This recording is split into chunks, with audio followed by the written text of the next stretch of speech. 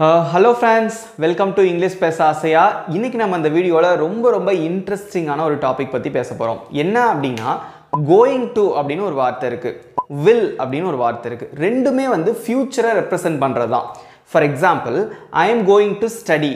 நான் படிக்க போறேன் அப்படின அர்த்தம். இல்லையா? I will study.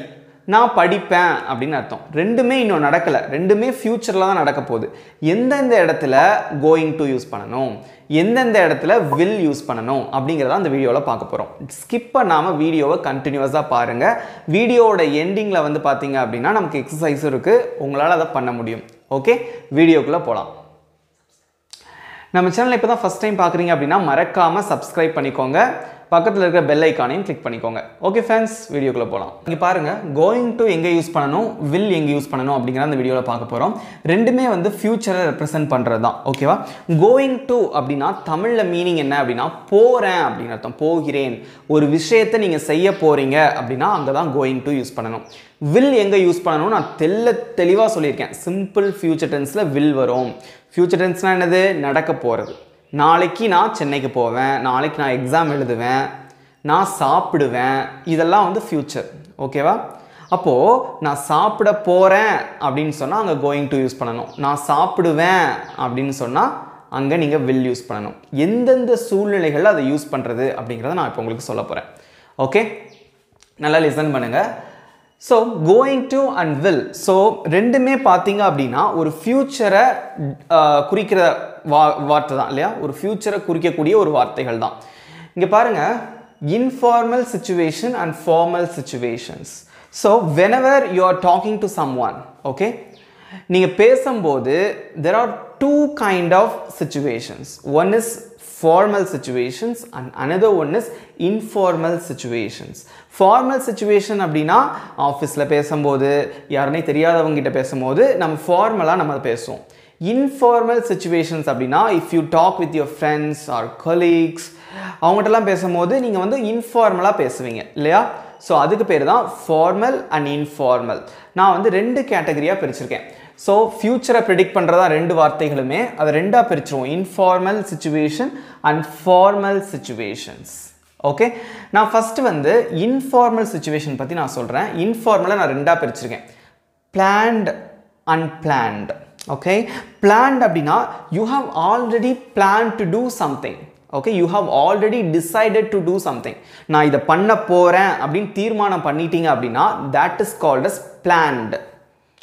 What do you mean by unplanned? Unplanned என்னது? You are not planning yet. You don't plan yet. இன்னும் நீங்க வந்து பிளான் பண்ணல. ஓகேவா? That is called as unplanned. Right?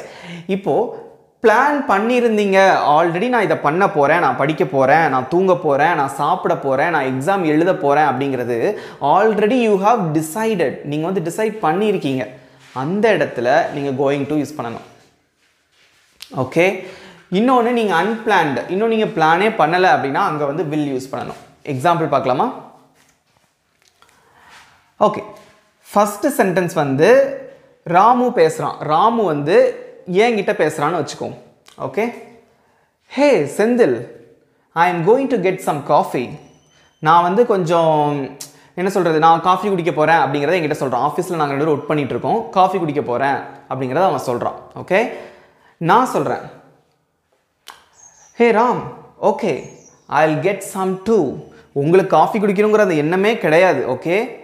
நீங்க வந்து என்ன சிச்சுவேஷன்ல இருக்கீங்க? அன்பிளான்ட். நீங்க பிளான் பண்ணவே இல்லை காஃபி குடிக்கணும்னு. ஆனா ராமு ஆல்ரெடி காஃபி குடிக்கணும்னு பிளான் பண்ணிட்டு தான் நடந்து வந்துட்டு இருக்கான். ஹே செந்தில், நான் காஃபி குடிக்க போறேன் அப்படின்னு சொல்லி உங்கள்கிட்ட சொல்றான். உங்களுக்கு அந்த மைண்ட் செட்டே இல்லை. அவன் போறான், உங்க ஃப்ரெண்டு போறான் அப்படிங்கிறதுக்காக நீங்க என்ன சொல்றீங்க? ஓகே நானும் வரேன், நானும் காஃபி குடிக்க வரேன், I'll get some too அப்படின்னு சொல்றீங்க. அப்போ ராமு பிளான் பண்ணி இருக்கிறதுனால going to யூஸ் பண்ணி பேசுறான். பாருங்க, ஹே Senthil, I am going to get some coffee. நான் காஃபி குடிக்க போறேன். ஓகே? நீங்க பிளானிங்கே உங்களுக்கு கிடையாது. அவன் போறான்னு சொல்லிட்டு அவங்க கூட நீங்க போறீங்க. Okay, I'll get some too. நான் சொல்றேன், I'll get some too. Okay நானும் வரேன். அப்போ எந்த இடத்துல பிளான் பண்ணி இருக்கமோ அங்க going to யூஸ் பண்ணணும். ஓகே? பிளான் பண்ணல, திடீர்னு பிளான் பண்ணி திடீர்னு போறீங்க அப்படின்னா அங்க நீங்க will யூஸ் பண்ணுங்க. ஓகே? And then இது வந்து informal situation. This conversation between you and your friend. Okay, உங்களுக்கும் உங்க ஃப்ரெண்டுக்கும் இடையில நடக்கக்கூடிய conversation. This is called as informal situation. What do you mean by formal situation? What is the example? See, formal situation அப்படின்னு எடுத்துக்கிட்டீங்கன்னா ஒரே ஒரு வார்த்தை தான் யூஸ் பண்ணணும். will மட்டும் தான். simple future tense. simple future tense clear-ஆ கத்துக்கிறதுக்கு சைடுல ஒரு கார்டு வரும், அதை கிளிக் பண்ணி நீங்க பாருங்க. Okay, example. ஒரு கான்ஃபரன்ஸ்ல நீங்க பேச போறீங்க. Okay, ladies and gentlemen, we will begin the conference at 9 o'clock.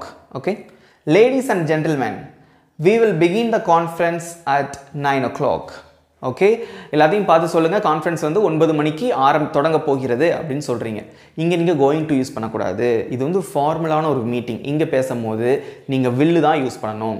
9 மணிக்கு ஸ்டார்ட் ஆகும் அப்படிங்கறது இன்ஃபார்ம் பண்ணும்போது you have to use will. Why? It is formal situations. இது போக இன்னும் நிறைய இடத்துல going to வரும், will வரும். எங்கெங்கன்னு பார்க்கலாமா? ஓகே, ஸோ இது தவிர நமக்கு வந்து ஜென்ரலான ஸ்ட்ரக்சர் எப்படி இருக்கும் அப்படிங்கிறத பார்க்க போகிறோம். Okay, let's see. will. Okay, இது வந்து பார்த்தீங்க அப்படின்னா willக்கு நான் எழுதியிருக்கேன். இது வந்து going to. ரைட்? ஓகே, நம்மளோட சப்ஜெக்ட் என்னெல்லாம் இருக்கு? ஐ, we, you, they, he, she, it. நான், நாங்கள், நீ அல்லது நீங்கள், அவர்கள், அவன், அவள், அது. இதோட நேம்ஸும் சேர்த்துக்கோங்க. பொதுவாக வந்து நம்ம எல்லாரோட நேம்ஸ் எது வந்தாலும் ஒரே ஃபார்மேட் தான். சப்ஜெக்ட்டுக்கு அப்புறம் will அப்படிங்கக்கூடிய அந்த வேர்டு வரும். ஒர்க் அப்படிங்கிறது நான் எக்ஸாம்பிள் எழுதியிருக்கேன். ஓகேவா? இதே மாதிரி ஒரு வேர்ப் வந்து வரும். வில்லுக்கு அப்புறமா ஒரு வெர்ப் வரும். அவ்வளோதான். So this is the general format. So contraction வந்து நீங்கள் அப்ளை பண்ணலாம். இங்கே பாருங்களேன், ஐ வில் அப்படிங்கிறத நீங்கள் எப்படி சொல்லலாம் அப்படின்னா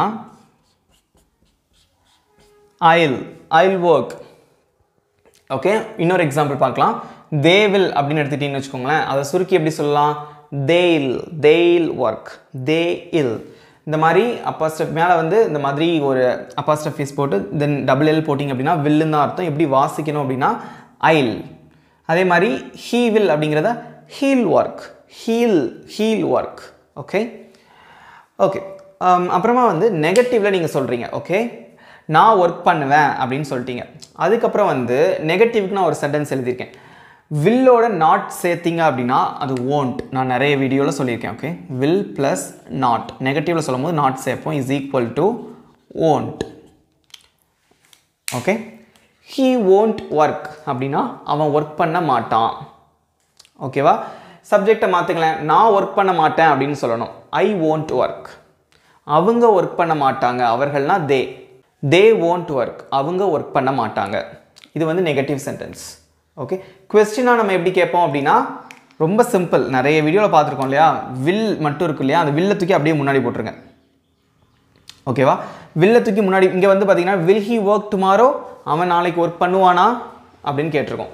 அவ்வளோதான். ஒரு கொஸ்டினுக்கு ஒரு எக்ஸாம்பிள் எழுதியிருக்கேன் பாருங்க. Will he work tomorrow question கேட்கும்போது நடுவில் இருக்கிற ஆக்ஸிலரி வெர்ப் முன்னாடி வந்துடும். சப்ஜெக்ட் வந்து எதுனாலும் வரலாம். அந்த ஹீங்கிற இடத்துல ஷீ வரலாம், எதுனாலும் வரலாம். வெர்பும் மாறிட்டே இருக்கும். பட் ஃபார்மேட் இதுதான். ஒரு சப்ஜெக்ட் வரும், அடுத்து வில் போடணும், அடுத்து ஏதாவது ஒரு வெர்பு. ஒர்க் மாதிரி ஈட் இருக்குது, அப்புறம் வந்து ஃபினிஷ், குக், இந்த மாதிரி நிறைய வெர்பு இருக்கு இல்லையா? எதுனாலும் வரலாம். அதே மாதிரி பாருங்கள், கோயிங் டு அப்படின்னு யூஸ் பண்ணும்போது எப்படி வரும் அப்படின்னா ஐ வந்தால் ஆம் வரணும். ஐ ஆம் கோயிங் டு. யூ வந்தால் ஆர் வரும். ப்ளூரலுக்குலாம் ஆர் வரும். யூக்கு ஆர் வரும், அப்புறம் வி வந்தால் ஆர் வரும், தே வந்தால் ஆர் வரும். இந்த மூணுத்துக்கும் ஆர் வரும். ஹீ ஷீ இட்டுக்கு இஸ் வரும். நல்லா ஞாபகம் வச்சுக்கோங்க. சிங்குலருக்கு ஃபுல்லாக இஸ் வரும். அப்போது I am going to work, நான் வேலை பார்க்க போகிறேன். You are going to work, நீ வேலை பார்க்க போகிற, இல்லை நீங்கள் வேலை பார்க்க போகிறீங்க.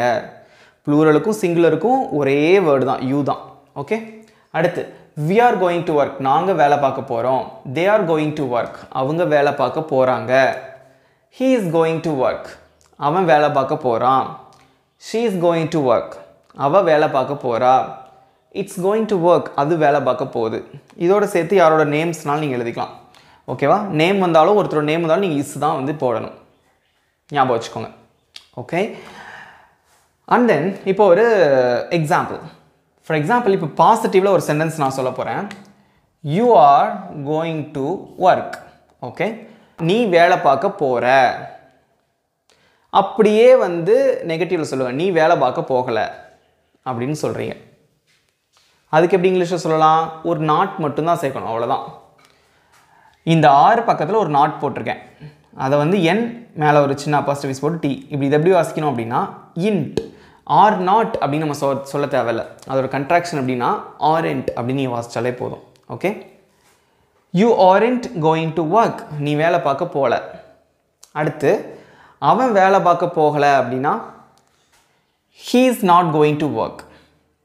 நீங்கள் இப்படியும் சொல்லலாம், he is அப்படிங்கிறத அப்படி எழுதியிருக்கேன், he is ஐ எடுத்துடலாம், மேலே அப்படி ஒரு அப்போஸ்ட்ரோஃபி போட்டு எஸ் போட்டால் he is not going to work. ஏன்னா இது வந்து இன்ஃபார்மலாக நீங்கள் பேசுகிறதான் going to, அதனால் இப்படி பேசுனா நல்லாயிருக்கும். he is going to work, அவன் வேலை, he isn't அல்லது he is not going to work, ரெண்டுமே யூஸ் பண்ணலாம். நீங்கள் இங்கே பாருங்கள், he is not going to work. அதே இது is பக்கத்தில் not போட்டால் isn't அப்படின்னு வாசிக்கணும். Okay, he isn't going to work, அவன் வேலை பார்க்க போகலை. அடுத்தது கொஸ்டின் அப்படி கேட்பீங்க, is he going to work tomorrow, அவன் நாளைக்கு வேலை பார்க்க போகிறானா? ஆக்ஸ்டர் பீஸை தூக்கி மட்டும் முன்னாடி போட்டுறணும். இதே மாதிரி நம்ம நிறைய சென்டென்ஸ் நீங்களாக வந்து மேக் பண்ணி பாருங்கள். ஓகேவா, ஹீ ஷீட் வந்து இஸ் போடணும், அதே மாதிரி யூவி தே வந்துச்சுன்னா ஆர் போடணும், ஐ வந்து ஆம், அதை மறந்துடாதீங்க. இன்னும் ஒரு சில சுச்சுவேஷன்ஸ் இருக்குது, அதுவும் நம்ம பார்க்கலாம். Okay, so here are the situations in which you have to use going to and will. Okay, எந்த இடத்துல going to வரும் and எந்த இடத்துல will வரும் அப்படிங்கிறத சில situations இருக்குது, அதை நான் உங்ககிட்ட சொல்ல போகிறேன். Okay, let's see some examples. You can understand very clearly, right? Okay, planned situationsல நம்ம going to யூஸ் பண்ணணும். Okay, இந்த சைட் இருக்கிறது ஃபுல்லாக வந்து going to, இந்த சைடு இருக்கிறது ஃபுல்லாக வந்து will. ஓகே, பிளான் பண்ணிட்டீங்க already. I am going to call him at 3 o'clock, நான் அவனுக்கு 3 மணிக்கு கால் பண்ண போகிறேன் அப்படின்னு பிளான் பண்ணிட்டீங்க. அங்கே நீங்கள் கோயிங் டு யூஸ் பண்ணணும், ஸ்ட்ராங்காக பிளான் பண்ணிட்டீங்க. இது பிளானே பண்ணலை, அன்பிளான்டு. நீ அவனுக்கு இப்போ கால் பண்ணுறியா அப்படின்னு நான் கேட்குறேன். ஓகே, நான் கொஞ்சம் நேரத்தில் கால் பண்ணுறேன். உங்களுக்கு பிளான் கிடையாது, அவனுக்கு பிளான் கிடையாது, பட் நீங்கள் சொல்கிறதுனால அவங்க ஒருத்தன் கால் பண்ணுறான். நீங்கள் ஒருத்தர் சொல்கிறீங்க அவனுக்கு கால் பண்ணுறியா அப்படின்னு கேட்குறீங்க. ஓகே, நான் அவனுக்கு கால் பண்ணுறேன். அவன் டிசைட் பண்ணல, நீங்கள் தான் டிசைட் பண்ணியிருக்கீங்க, பிளான் பண்ணியிருக்கீங்க, பட் அவனுக்கு அது அன்பிளான்டு தான். நீங்கள் சொன்னதுனால அவன் கால் பண்ணுறான். அங்கே அவன் வில்லு தான் யூஸ் பண்ணி அவன் பேசி ஆகணும். அவன் என்ன சொல்லியிருப்பான்? Okay, I will call him in a few minutes, கொஞ்ச நேரத்தில் அவனுக்கு நான் கால் பண்ணுறேன். ஓகே, அது அன்பிளான்டு சிச்சுவேஷன்ஸ். அங்கே என்ன யூஸ் பண்ணணும்? ஐல்னா ஐ வில். ஓகே, அதோட கண்ட்ராக்ஷன் தான் ஐல். இங்கே பாருங்கள், கோயிங் டு. அடுத்தது செட்டன் சிச்சுவேஷன்ஸ். செட்டன் அப்படின்னா உறுதியாக நான் இதை பண்ண போகிறேன், உறுதியான சிச்சுவேஷன்ஸ்க்கு நீங்கள் வந்து கோயிங் டு யூஸ் பண்ணோம். செட்னா என்னது? உறுதியான அப்படின்னு அர்த்தம், Sutton. Okay, for example, we are going to visit London next month. அடுத்த மாதம் நாங்கள் லண்டனை விசிட் பண்ண போகிறோம். ஆல்ரெடி டிசைட் பண்ணி உறுதியாக இருக்கீங்க லண்டன் போகிறதுல. ஓகே, அங்கே நீங்கள் கோயிங் டு தான் யூஸ் பண்ணணும். we are going to. got it? இதே இது uncertain, உறுதியாக உங்களுக்கே தெரியல.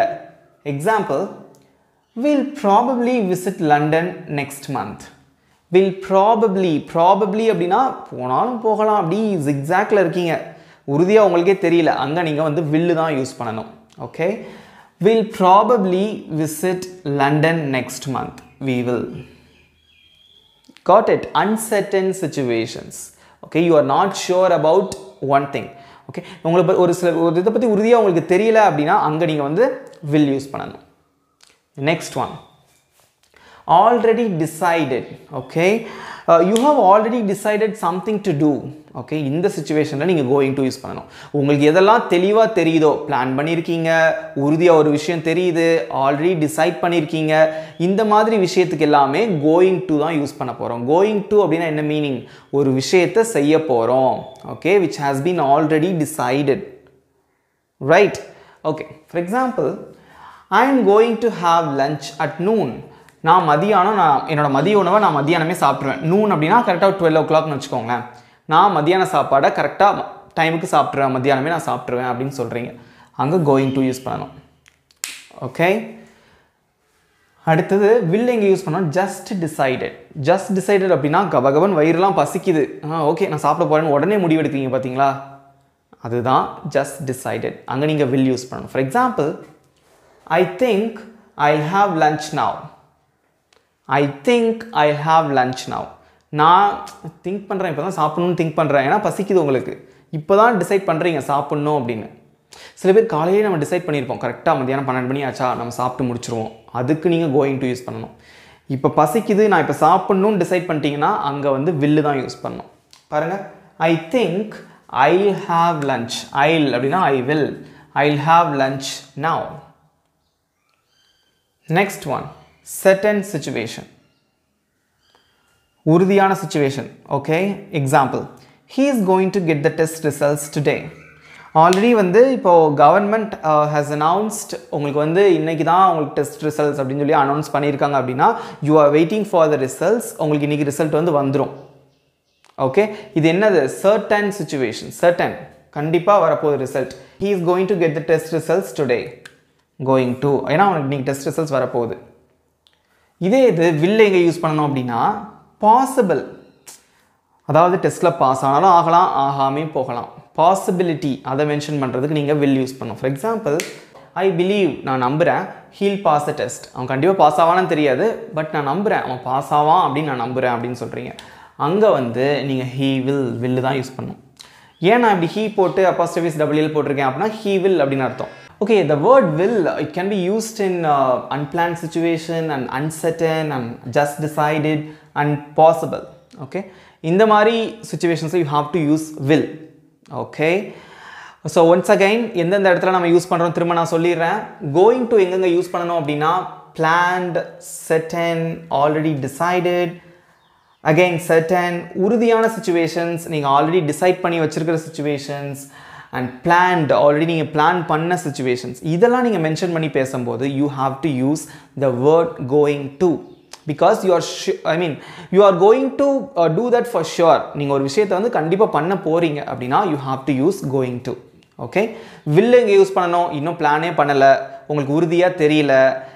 ஃபார் எக்ஸாம்பிள், டெஸ்ட்டில் வந்து பாஸ் ஆவானா ஃபெயில் ஆவானான்னு தெரியாது. ஓகே, நீங்கள் வந்து லண்டன் போகிறீங்களா இல்லையான்னு உங்களுக்கு தெரியாது. பட் இந்த மாதிரி உறுதியே இல்லாமல் ஒரு unplanned uncertain சுச்சுவேஷன்ஸில் you have to use will. Okay, finally prediction. Prediction அப்படின்னா கணிப்பு. For example, the weather channel says it's going to rain tomorrow. Weather channel அப்படின்னா வானிலை ஆராய்ச்சி வந்து சொல்லுது நாளைக்கு வந்து மழை விழும் அப்படின்னு சொல்லி சொல்லுது. ஓகே, இது வந்து ஒரு கணிப்பு. ப்ரிடிக்ஷனுக்கு நீங்கள் எதுனாலும் யூஸ் பண்ணலாம். கோயிங் டூ யூஸ் பண்ணி பேசலாம், வில்லும் யூஸ் பண்ணலாம். For example, the weather channel says it will rain tomorrow. நாளைக்கு மழை பெய்யும்னு சொல்லிட்டு வானிலை ஆராய்ச்சி சொல்லுது, அந்த வெதர் சேனல் சொல்லுது அப்படின்னு சொல்லி டிவியில் சொல்கிறாங்கன்னு சொல்கிறீங்க. அதுக்கு வந்து நீங்கள் ரெண்டுமே யூஸ் பண்ணலாம். it will, going to. Okay okay, next வந்து கோயிங் டு எங்கே யூஸ் பண்ணலாம் அப்படின்னா ஷுவராக ஒரு விஷயம் தெரிஞ்சிச்சு அப்படின்னா அங்கே நீங்கள் கோயிங் டு யூஸ் பண்ணலாம். இன்னொரு விஷயம் உங்களுக்கு ஷுவராக தெரியலை, அன்ஷுவர் அப்படின்னா அங்கே வந்து நீங்கள் will யூஸ் பண்ணணும். ஓகே, ஃபார் எக்ஸாம்பிள், ஒரே சென்டென்ஸில் நம்ம இப்போ ரெண்டையுமே யூஸ் பண்ண போகிறோம். பாருங்கள், I am going to study for my exam. உங்களுக்கு எக்ஸாம் இருக்குது, அதனால நீங்கள் படிக்க போகிறீங்க. ஓகே, கோயிங் டு அப்படின்னா போகிறோம் அப்படின்னு அர்த்தம். Okay, you are going to study because you are having examinations, right? Okay, இது வந்து கண்டிப்பாக தெரிஞ்சது, எக்ஸாம் இருக்குன்னு தெரியும், அதனால் நீங்கள் படிக்க போகிறீங்க. இது வந்து ஷியோரான ஒரு சுச்சுவேஷன்ஸ். ஓகே, அந்த இடத்துல you have to use going to. Exam முடிஞ்சிருச்சு. ஓகே, எக்ஸாமுக்கு படித்து முடிச்சிட்டிங்க. And then maybe I will watch a movie. படித்து முடித்ததுக்கு அப்புறமா மேபி அப்படின்னா போனாலும் போகலாம். எங்கே? I will watch a movie. போகிறீங்களான்னு தெரியாது. ஓகே, ஸோ அன்ஷுவர் சுச்சுவேஷன்ஸ் அங்கே என்ன யூஸ் பண்ணணும்? வில் யூஸ் பண்ணணும். ஐ போட்டு டபுள் எல் போட்டால் ஐ வில் அப்படின்னு அர்த்தம். Okay, Jal. And then maybe I will watch a movie. Say after me, எனக்கு பின்னாடி சொல்லுங்கள். I am going to study for my exam. நான் என்னோட எக்ஸாமுக்கு படிக்க போகிறேன். And then maybe I will watch a movie. படித்து முடிச்சதுக்கப்புறமா நான் படத்துக்கு போனாலும் படம் பார்த்தாலும் பார்க்கலாம். ரைட்? எக்ஸாம் அப்படிங்கிறது ஷோரான சுச்சுவேஷன். உங்களுக்கு எக்ஸாம் இருக்குது, படித்து முடிச்சதுக்கப்புறம் நீங்கள் படத்துக்கு போவீங்களா போக மாட்டீங்களான்னு உங்களுக்கே தெரியாது. மேபி நீங்கள் போகலாம், ஒருவேளை நீங்கள் போகலாம். இது வந்து அன்ஷியோர் சுச்சுவேஷன்ஸ், உறுதி இல்லாத ஒரு நிலைமை. One more example. I am going to back my suit cases. நான் என்னோட சூட்கேஸை வந்து பேக் பண்ண போகிறேன். ஓகே, அது வந்து கன்ஃபார்மாக உங்களுக்கு தெரியும், அதனால கோயிங் டு யூஸ் பண்ணுறீங்க. and then maybe I'll meet some friends for dinner. என்னோட சூட்கேஸ்லாம் பேக் பண்ணி முடிச்சதுக்கு அப்புறமா நீங்கள் வந்து ஃபாரின் போகிறீங்கன்னு வச்சுக்கோங்களேன், இங்கே ஒரு அமெரிக்கா ஒரு லண்டன் எங்கேயோ போகிறீங்க, அதுக்கு நீங்கள் சூட்கேஸ்லாம் பேக் பண்ண போகிறீங்க, அது கன்ஃபார்மாக உங்களுக்கு தெரியும். பேக் பண்ணி முடிச்சதுக்கப்புறம் உங்களுக்கு டைம் இருந்தது அப்படின்னா உங்கள் ஃப்ரெண்டை பார்க்க போகிறீங்க. ஓகே, அதுக்கு எப்படி சொல்லணும்? and then maybe I'll meet some friends for dinner. டின்னருக்கு நான் ஒரு சில ஃப்ரெண்ட்ஸை வந்து மீட் பண்ண போகிறேன். பட் போனாலும் போகலாம், இங்கே நான் மேபி அப்படின்னு சொல்லியிருக்கேன், ஸோ அதனால ஐ வில் வரணும். ஓகே, அப்போது உறுதியாக ஒரு விஷயம் தெரிஞ்சது அப்படின்னா அங்கே ஷியோர் யூஸ் பண்ணணும். சரியாக தெரியல, உறுதி மேபி நடந்தாலும் நடக்கலாம், இல்லாட்டாலும் போகலாம். ஓகே, படத்துக்கு போனாலும் போகலாம், போகாமே இருக்கலாம், ஃப்ரெண்ட்ஸை மீட் பண்ணலாம், மீட் பண்ணாமையும் போகலாம். அது வந்து மேபி அன்ஷியோர் சுச்சுவேஷன்ஸ், அந்த இடத்துல நீங்கள் வில் யூஸ் பண்ணணும்.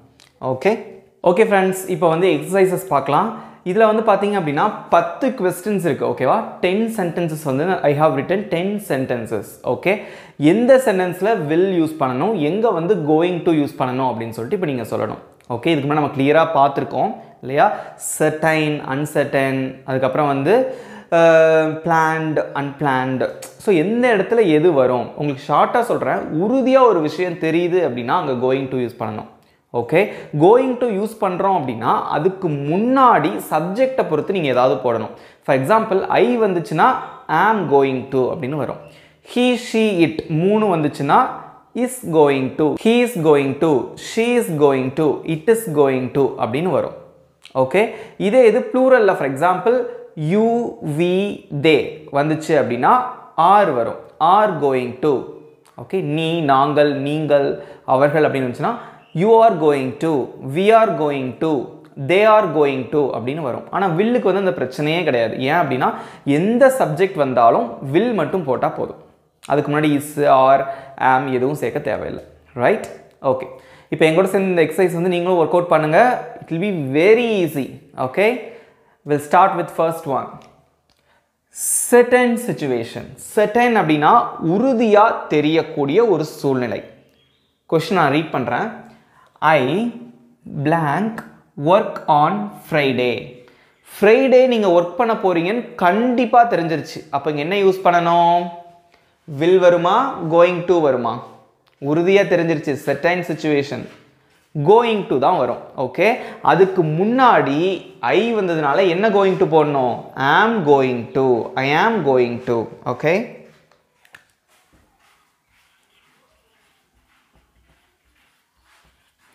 I am going to work on Friday.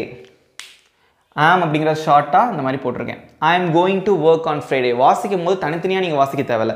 I am going to work on Friday அப்படி வாசிக்க தேவையில்ல. I am going to work on Friday.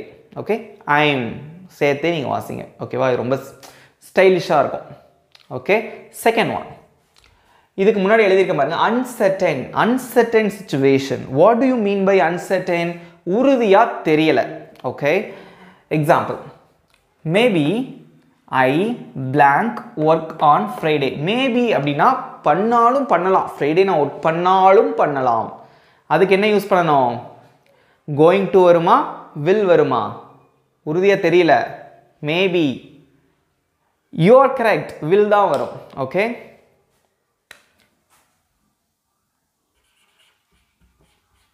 I will. இந்த மாதிரி ஐ வில் அப்படிங்கிறத நீங்கள் எப்படியும் போடலாம் அப்படின்னா, ஐ வில் அப்படிங்கிறத வந்து ஷார்ட்டாக அதோட கன்ட்ராக்ஷன் ஃபார்ம் வந்து ஐல், ஐல் அப்படின்னு போடலாம். ஓகே, அதே மாதிரி ஹீ வில் அப்படின்னு இருக்கு அப்படின்னா ஹீ போட்டு double L, heel. Okay, right. Okay, the third one, decided. So decided means you have already decided to do something. Okay, you have already fixed. ஒரு விஷயத்தை வந்து நீங்கள் டிசைட் பண்ணிட்டீங்க, நான் இதான் பண்ண போகிறேன் அப்படின்னு நீங்கள் ஃபிக்ஸ் பண்ணிட்டீங்க. அந்த சுச்சுவேஷனில் நம்ம என்ன யூஸ் பண்ணணும் அப்படின்னு நமக்கு பார்க்கலாம்.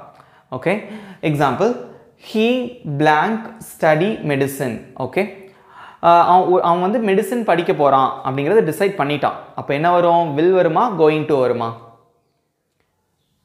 going to is the correct one. Okay, அந்த going toக்கு முன்னாடி ஒரு auxiliary verb ஒன்று போடணும். am, is, are மூணில் ஏதாவது ஒன்று போடணும். ஓகே, நல்லா தெரிஞ்சுக்கோங்க. நான் இதையும் கூட உங்களுக்கு சைடில் எழுதிடுறேன். So it will be easy to understand. Okay,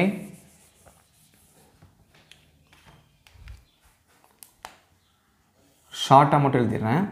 ஐ வந்தது அப்படின்னா ஆம் வரணும். ஆம் கோயிங் டு அப்படின்னு வரும். அதே மாதிரி ஹீ ஷீ இட் வந்ததுன்னா இஸ் கோயிங் டு அப்படின்னு வரும். யூ வி தே வந்துச்சு அப்படின்னா ஆர் கோயிங் டு அப்படின்னு வரும். இது கோயிங் டுக்கு மட்டும்தான். ஓகேவா? இது எதுக்கு மட்டும்தான் அப்படின்னா கோயிங் டுக்கு மட்டும்தான். ஐ am going to, he is going to, she is going to, அந்த மாதிரி. ஓகே, இங்கே என்ன வரும்? ஹீ வந்திருக்கு. இப்போ வந்து உறுதியாக ஒரு விஷயத்தை டிசைட் பண்ணியாச்சு. அப்போ வந்து கோயிங் டு தான் வரும். ஆனால் ஹீ வந்ததுனால என்ன கோயிங் டு வரும்? Is going to. Okay,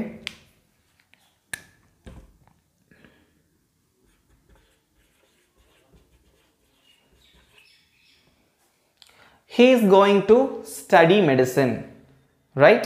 Okay, the next one, undecided thing. Okay, not yet decided, இன்னும் வந்து டிசைட் பண்ணல, அந்த மாதிரியான சிச்சுவேஷன். ஓகேவா? ஜிக்ஸாக்கா இருக்கு, என்ன படிக்கிறதுன்னு தெரியாம. பாருங்க, he blank study law or medicine. அவன் வந்து லா அல்லது மெடிசின் படிப்பான். ஓகே, எதுன்னு உறுதியா தெரியல, அன்சர்டைன் தான். இன்னொன்று அன்டிசைடட், இது வந்து இன்னும் அவன் டிசைட் பண்ணல. அப்போ இங்க என்ன வரும்? will. Okay,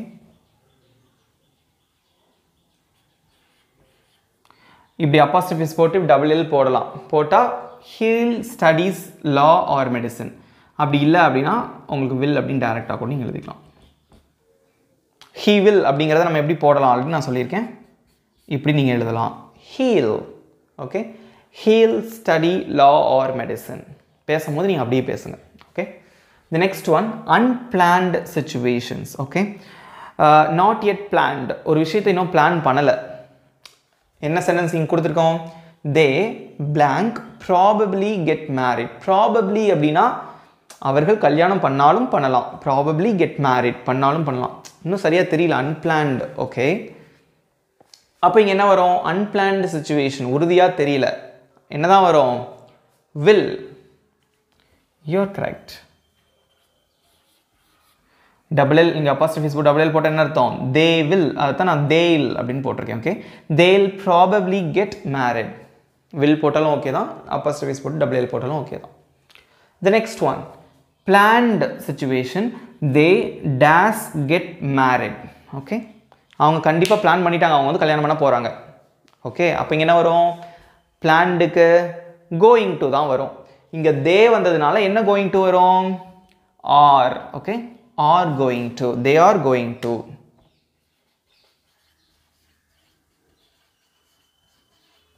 they are going to get married, அவங்க கல்யாணம் பண்ணிக்க போறாங்க. the next one, prediction. prediction அப்படினா கணிப்பு, மழை வர்ற மாதிரி இருக்கு அல்லது எலெக்ஷன்ல அவங்க தான். இங்க என்ன சென்டென்ஸ் நான் கொடுத்திருக்கேன் அப்படினா she dash win the election அப்படின்னு கொடுத்திருக்கேன். ப்ரிடிக்ஷனை பொறுத்த வரையில் ரெண்டுமே நீங்கள் யூஸ் பண்ணலாம். வில்லும் போடலாம், கோயிங் டூவும் போடலாம். ஸோ இதுக்கு தனித்தனியாக வந்து எதுவுமே கிடையாது. ஓகேவா? ப்ரிடிக்ஷன் கணிப்பு வெதர், அப்புறம் வந்து இந்த எலெக்ஷனில் வின் பண்ணாலும் பண்ணலாம். இந்த மாதிரிலாம் சொல்கிறதுக்கு வந்து இல்லை அவங்க தான் வின் பண்ண போகிறாங்க, அவங்க வின் பண்ணுவாங்க. ஓகே, கணிப்பு ப்ரிடிக்ஷன் இருந்தது அப்படின்னா நீங்கள் ரெண்டுமே யூஸ் பண்ணிக்கலாம். பாருங்கள், ரெண்டுமே கரெக்டு தான். ஷீ ஃபஸ்ட்டு கோயிங் டு வச்சு எழுதலாம். ஷீ வந்ததுனால என்ன போடணும்? இஸ் போடணும் இல்லையா? she is going to win the election.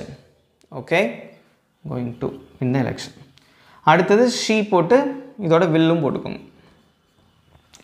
she will win the election.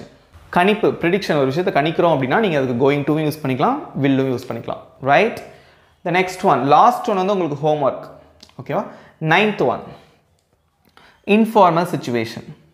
my friend blank come over at 8 p.m. Okay, இதுக்கு என்ன வரும்? இன்ஃபார்மலாக சிச்சுவேஷன். அவன் வந்து என் ஃப்ரெண்டு வந்து 8 மணிக்கு வரப்போகிறான் அப்படிங்கிற மாதிரி நீங்கள் சொல்கிறீங்க. அதுக்கு என்ன வரும்? உறுதியாக உங்களுக்கு தெரியுது.